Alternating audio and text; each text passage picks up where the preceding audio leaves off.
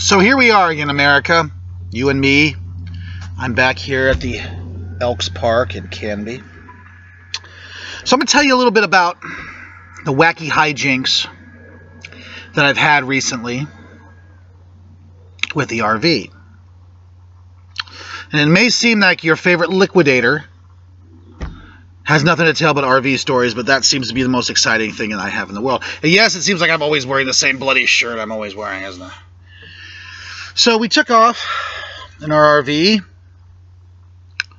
to Lincoln City, Oregon. If you're familiar with it, you know it's a coastal town. We get there, and we end up spending the night in a motel because we were really smart and neglected to actually make reservations for an RV park. Now, what I haven't told you yet is the basis of this whole story. The RV is acting up, engine troubles again. But to top it off, the minivan that my wife's driving behind us is overheating. So, when we turn into the motel, I lose my power steering. You ever drive a 28-foot, 1-ton vehicle with no power steering? I'm not that strong. And I don't care how strong you think you are. There's a lot of maneuvering you got to do. So we stay in the motel, which is called the Value Inn in Lincoln City. Now, let me tell you something about this place. The Value Inn at Lincoln City was your basic flea bag motel. By flea bag, I mean there's a room with a bathroom and a TV. Nothing exciting, not high-end. Has a continental breakfast. And by continental breakfast, I mean the next morning they give you some toast and some cereal and some orange juice and say, have a nice day. But I'll tell you, the service there is spectacular. There's a guy there named Richard who worked on my RV. And the problem with the RV at that time was mainly the cables. The reason my power steering went out was because the cable went out. The cables were put in poorly. They were put in sideways, upside down in some cases. They were just sort of haphazardly thrown in, which isn't just a problem as far as power steering, but it's also a problem when it comes to squeaks. We're getting a lot of squeaks. So I went and bought some cables, and he put them on, and everything was great. And my wife got on the phone and got us to a wonderful little, and I use the term loosely, wonderful loosely, an RV camp place called Logan Road RV. It's over by Chinook Winds Casino, if you know where that is. And Logan Road RV was just horrible. I will never go there again. Management was rude. The park host was rude. I mean, they pack you in like sardines, and you're given this tiny little bench to sit on, a little picnic table to sit on, and right in front of the picnic table is the sewer hookup for the guy next to you. So you're sitting there eating, and then there's a sewer line hooked up right there on the ground from the RV next to you. You know, it's just kind of not very classy. And they call themselves a resort because they're part of Chinook Winds Casino, you see. So you have access to their swimming pool and jacuzzi and all that. So that's their excuse to charge you extra money. So, yay. We stayed there for 2 nights, but what really soured me on the place was at 9 in the morning, the following, okay, so we stayed there one night, 9 in the morning the next day. My wife goes to pay for another day, just to make sure that we have a place to be that evening. She goes and she pays, she gets her paperwork, she comes back to the RV. I hadn't slept all night because I'm a graveyard guy anyway, so I kind of laid down and kind of take a nap. And I wake up to and it's the manager or somebody at the door telling us we got to leave. It's 11:30, got to go. Time to go. Time to go, everybody, time to go. It's 11:30, time to go. Pack it up, go. And my wife's like, go? Oh, I paid for an extra day. You did? Yeah, you want to see the receipt? Oh, no. And then she slams the door in his face. And so, that was our first run-in. Our second run-in was, I have a little bit of a drip in the hose. I grabbed the wrong hose on our way to town. We have like 8 hoses. I grabbed the wrong hose, and I grabbed the one that I accidentally kind of nicked with my lawnmower one time. And it's got a little bit of a leak in it. I mean, it's not gushing out. It's just a little bit of a leak. And this park host knocking at my door, freaking out because there's water going. And I don't honestly care because I paid X to be there. I have use of the water. I have use of the power. I have use of the sewage. So if I want to pull my sewage line and let it run for 45 minutes, I can. If I want to turn on my air conditioner and run my air conditioner for all day, I can. It wasn't necessary. It was in the 60s the whole time we were there. Same as the water. If I want to turn the hose on, I can. So he's knocking on the door. There's water going everywhere. There's water. It's everywhere. It's all over the place. Dude, it's okay. I'll take care of it. Slam the door in his face. So I basically then took the hose and I filled up my water tank and we just existed off the water tank the whole time. But I'll tell you, the whole thing just left a sour taste in my mouth. I was just done. So the next day, we pack everything up and we drive down to Newport. Now, being a member of the Elks, there's a Newport Elks Lodge, and you can spend $15 to camp in the back parking lot. Now, doesn't sound that exciting, but it's got full water. It's got full power. You're good to go. You're good to go. So we put down camp, said hi to our neighbors. Best thing about an Elks Lodge is generally everybody's really nice. And then did our thing.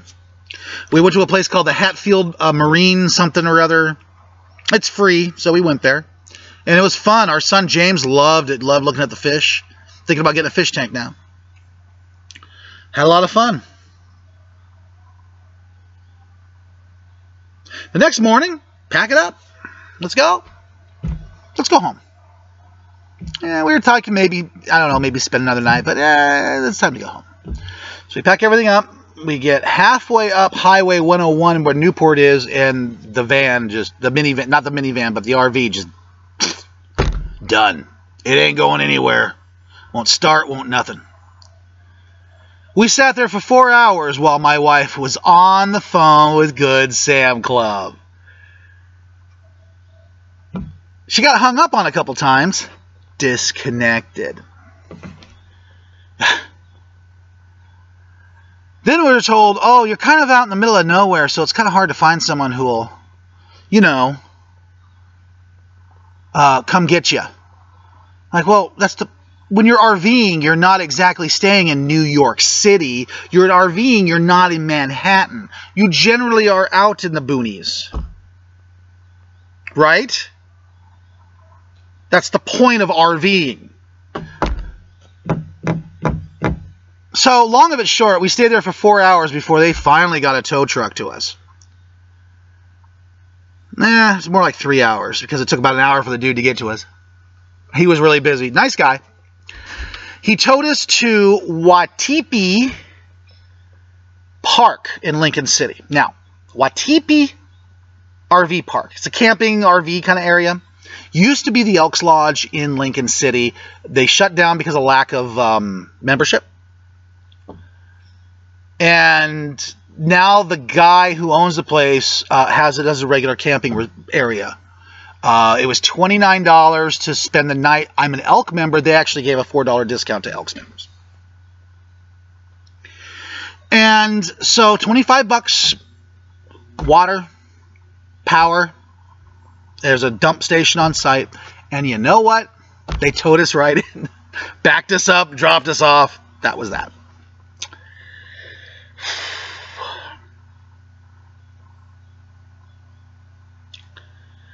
It was fun, to say the least.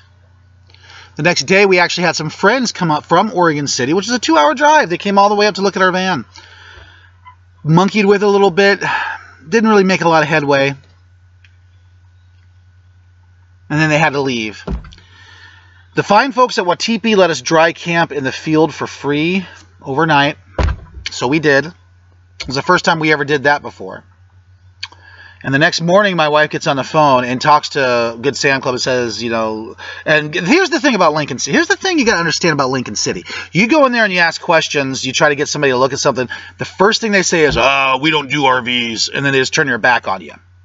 Okay? So if you're an RV owner in Lincoln City, you're pretty much screwed. We heard about a guy named Mike.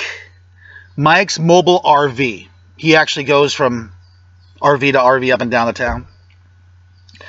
And we found out he doesn't actually work on motors. He actually just works on the back part, so plumbing and stuff. My wife got on the phone to Good Sam's Club and said, look, if you guys can't find someone to work on us, because we're stranded here. If you guys can't find a place for us to work, someone to work on us, can I find somebody and you guys pay him?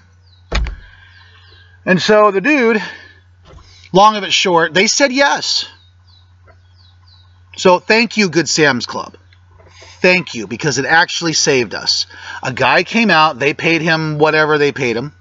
Guy came out and actually worked on our RV. The problem turned out not to be the fuel relay. The problem turned out not to be the 2 little screws on the carburetor. The problem turned out to be the vacuum seal on the lines. So he plugged them up best he could. Because, you know, he's kind of on the run. He's not in a full shop, and we're kind of out in the middle of a field. So he plugs these things up best he can. In the process, we find out that our back's gas tank is filled with rust because our fuel filters are brand spanking new and now filled with rust.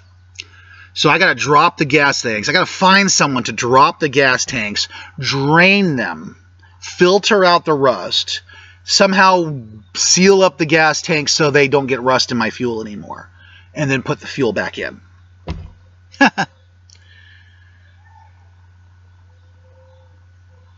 But that's beside the point. So we throw everything in the van. We throw everything in the RV. I don't even remember what day. We've stayed an extra 2 or 3 days. 3 days, I think, at this point. And we take off. And, you know, we actually did okay coming home. The RV handled it very well. The best it's handled doing over 40 in forever.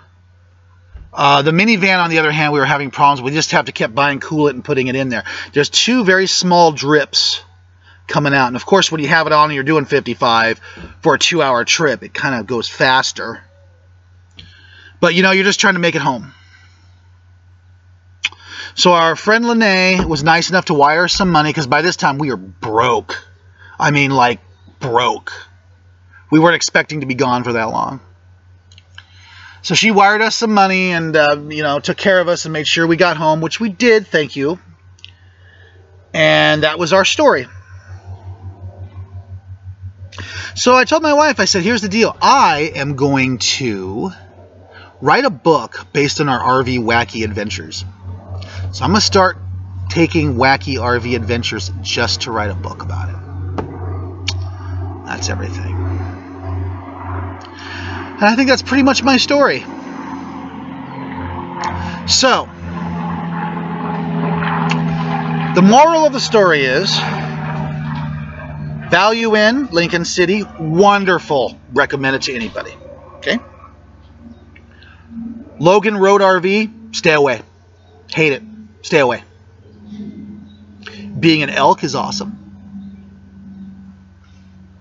I'm the only one here. My family and I, we're the only ones here. Good Sam Club came through for us. Thank you, Good Sam Club. Last but not least, Matt Stryker hates you. Have a good day, everybody.